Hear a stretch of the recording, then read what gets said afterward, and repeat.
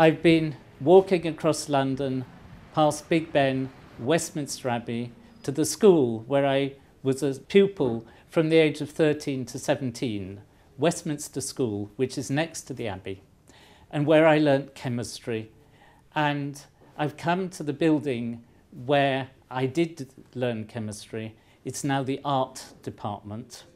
And the only part that is left and looks like it did when I was here is this room, which is the prep room where the technician, Mr. Watts, used to work.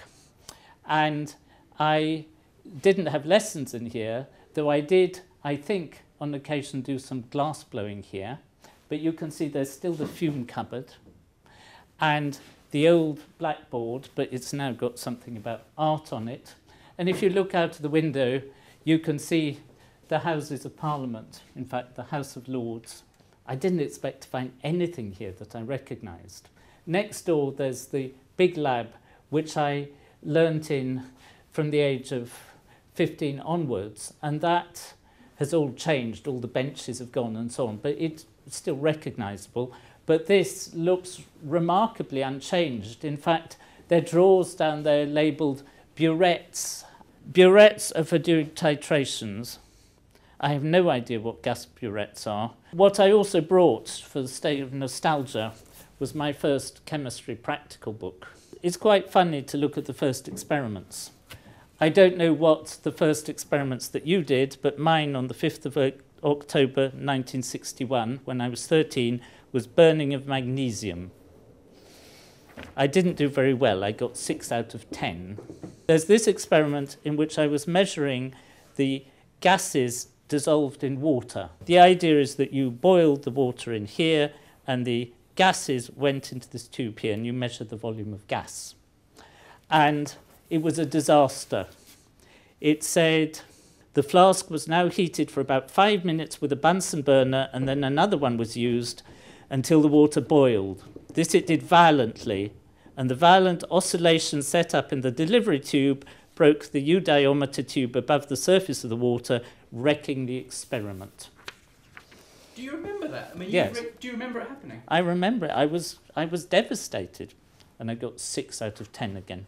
Then we burnt some quite exciting things. So here is the combustion of sodium in oxygen. So this is deflagrating spoon, and there's sodium burning in oxygen. Seems a slightly mad experiment because you have water here, but you have a lump of sodium just above the water. It feels really quite strange. I've never dreamt when I was 13 or 14 coming back here. After all, 65 is very old, almost dead. And so I never imagined coming back here, and certainly wouldn't imagine coming back here as a professor of chemistry, even less as Foreign Secretary of the Royal Society, but it's really fun. I really like the chemistry labs, and I knew as much as the chemistry teacher, so I was never very frightened in chemistry lessons. I'm Tony Roberts, a retired doctor now, and I taught Martyn chemistry 50 years ago. Well, perhaps Martyn taught me chemistry 50 years ago, and he's the only pupil I've kept in touch with over the last 50 years. Other lessons were dreadful. Maths. I nearly failed maths in 1 year. I got 13%, I think, in the exam.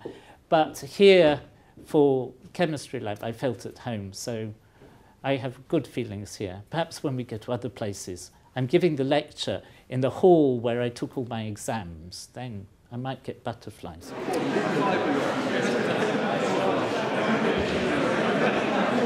It's quite a strange feeling, but I'm quite excited.